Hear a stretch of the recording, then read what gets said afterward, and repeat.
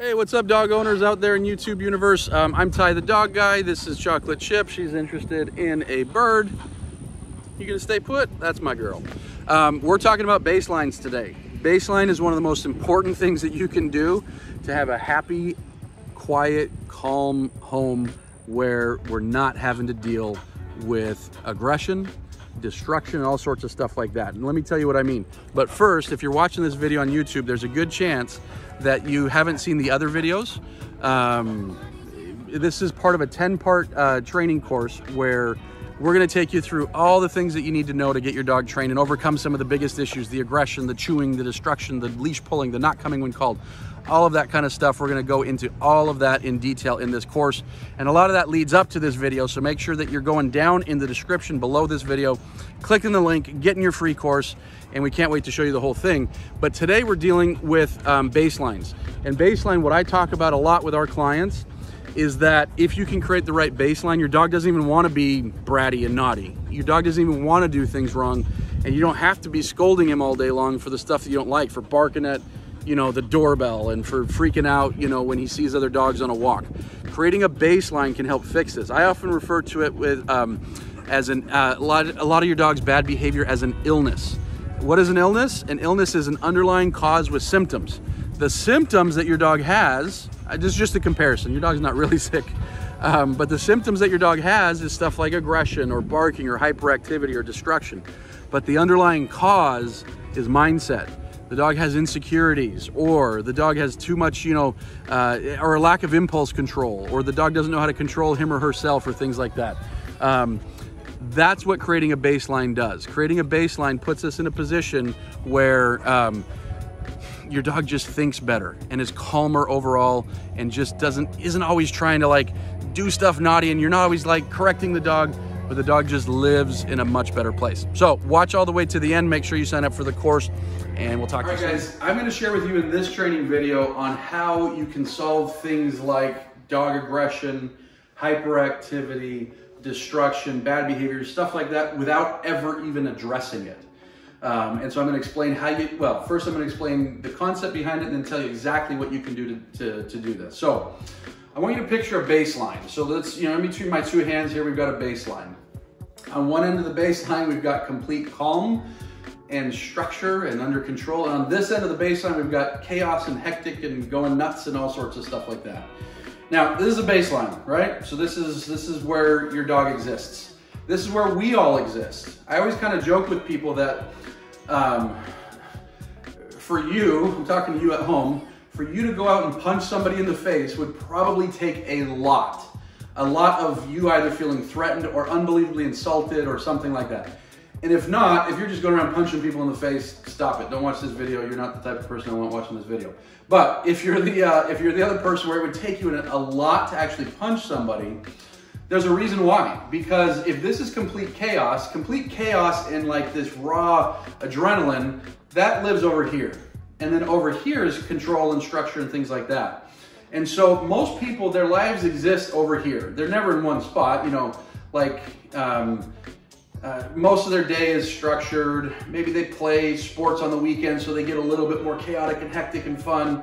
And then there's structure, and then, you know, so there's somewhere over here. And so if their mindset's existing here, in order for them to get over here, it takes an enormous leap for them to change mindset so radically that they're gonna go do something aggressive or really destructive or something like that. Now, looking around at all the dogs that are out there, there's so many dogs that are like over here all the time. The doorbell rings and they're wanting to stab somebody. You know, they see a dog on a walk and they're ready for murder. Like, there's so many dogs that are over here all the time instead of closer to over here on the baseline, right? Why is that? Well, the why, I'm gonna get into that in a second, but I'm gonna explain here what the problem here is. If your dog is existing closer to this end, it becomes very easy to go crazy. The doorbell rings, I'm going crazy. I see a dog, we're going crazy. We're out and I see a person with a hat on, we're going crazy.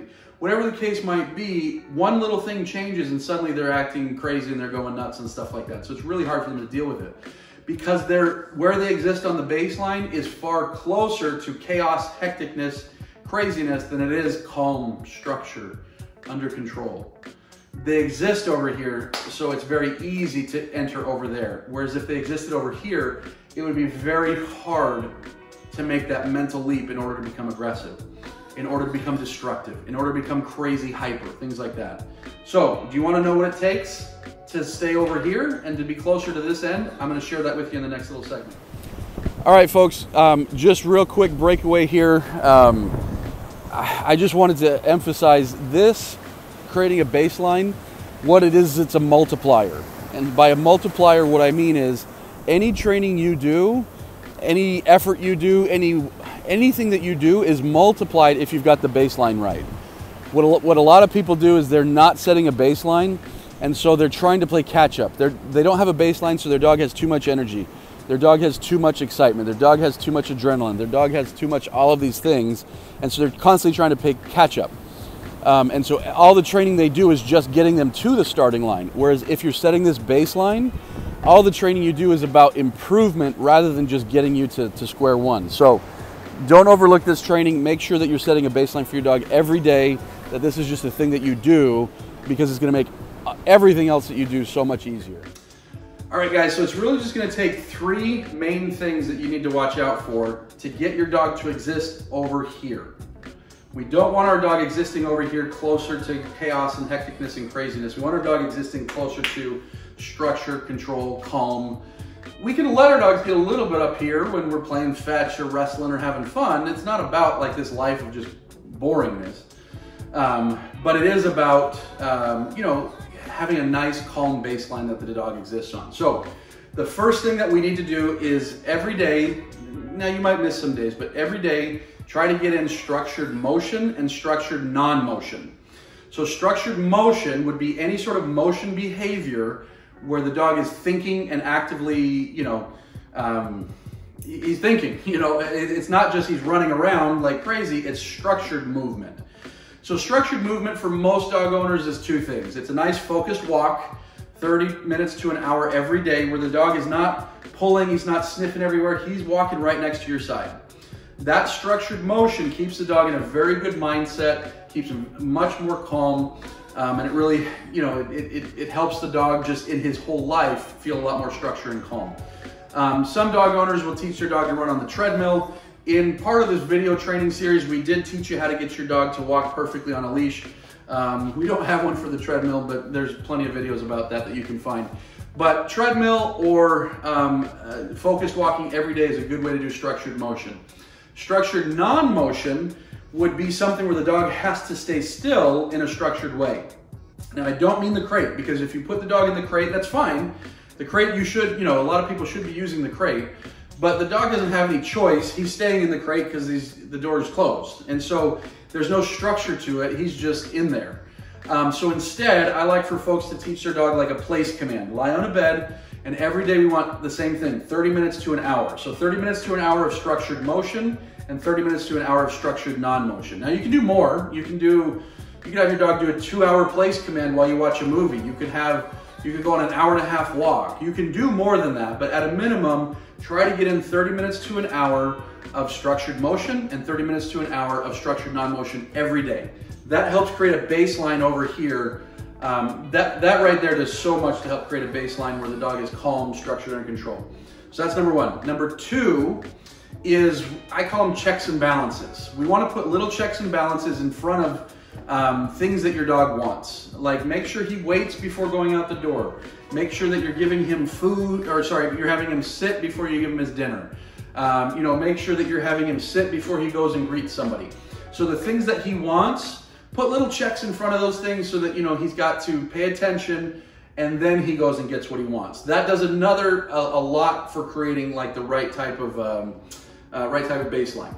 And then the third thing is you want to correct bratty behavior. Now, when I say bratty behavior, I'm talking about a lot of things. Getting up on the coffee table, getting up on your table, getting into your trash cans, jumping on your guests, barking at every squirrel that they see through the windows.